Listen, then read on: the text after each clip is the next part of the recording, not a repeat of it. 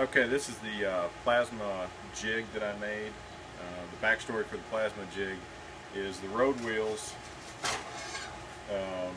need a 2 1/4 inch hole cut in the center, and the radius is 5 3/8. Unfortunately, my drill press from the back column to the center of the spindle is only 5 inches, so I couldn't use my drill press to drill these holes with a hole saw.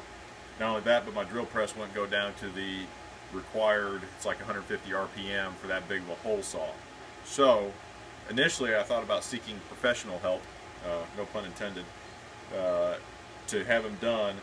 However, even a lowball figure was $100 to do 48, because I had all 36 road wheels, and I had the return rollers, the return rollers for the track.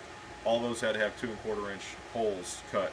So initially I wanted to use my original circle cutter, which was used to cut these outside radiuses. However, it has a minimum radius of about 1 3/4, so it could not do a 2 1/4 inch.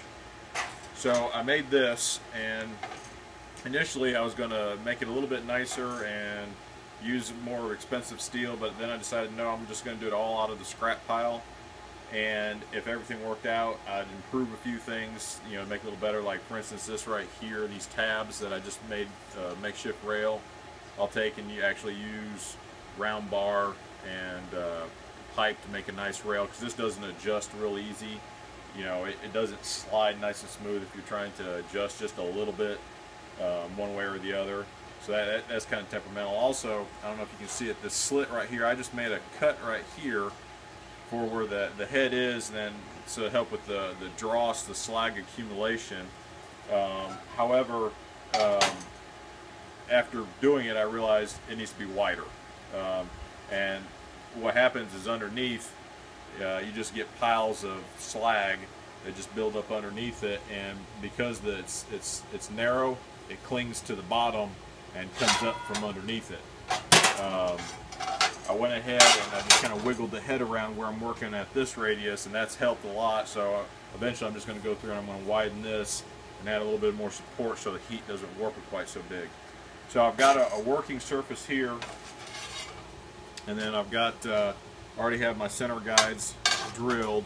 Eventually I'm going to, this is 1/8, and I'm going to change that out to 1/4, and then I'm going to add a little, I'll weld another piece underneath and then re-drill the hole so there has actually more surface area for the pin to contact with, to keep it more perpendicular. With it just being 1/8 versus 1/8, it has some play in it. So that being said, all I have to do is pin it.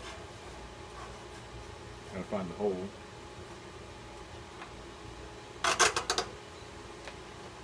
And then spin it.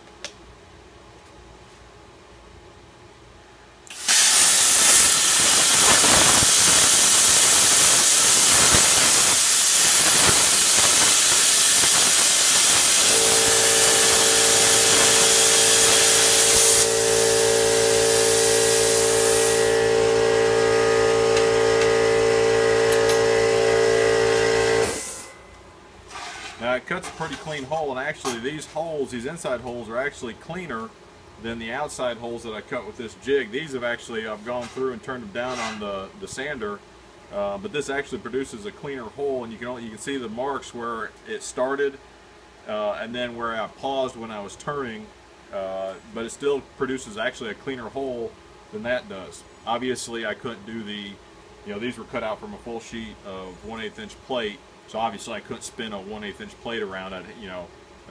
This wouldn't work in that setup. But if I had just a chunk, an odd-sized chunk that I wanted to turn into a circle, this would actually produce a cleaner hole. But eventually I am going to go through. I am going to add the rails and make the improvements. But it probably won't be anytime soon, simply because, well, I've cut my 48 holes and probably won't have a need for it for a while. And that's my jig.